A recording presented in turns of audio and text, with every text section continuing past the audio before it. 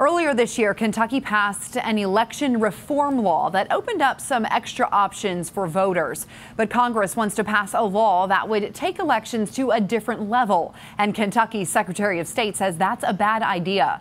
Today, he testified in Congress, telling them what they should and shouldn't do. LEX 18's political reporter Carolina Buchek has the story. It's tonight's big story at 5:30.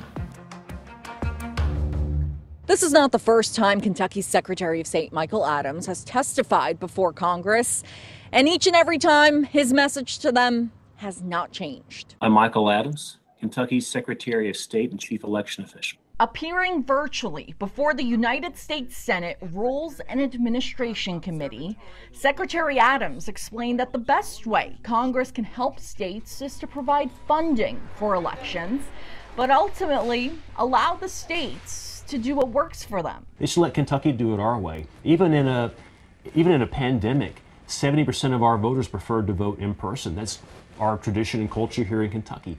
In Utah, California, out in the West, they vote by mail. I don't begrudge them that if that's how they want to vote that way. And Congress shouldn't tell them not to. But they also shouldn't take over our system and tell us how we're supposed to vote. Democrats in Congress are currently hoping to pass an election law, which is essentially a response to some of the restrictive election rules put in place in some Republican states. Here in Kentucky, there's also a new election reform law in place, but it's one that Democrats and Republicans agreed on.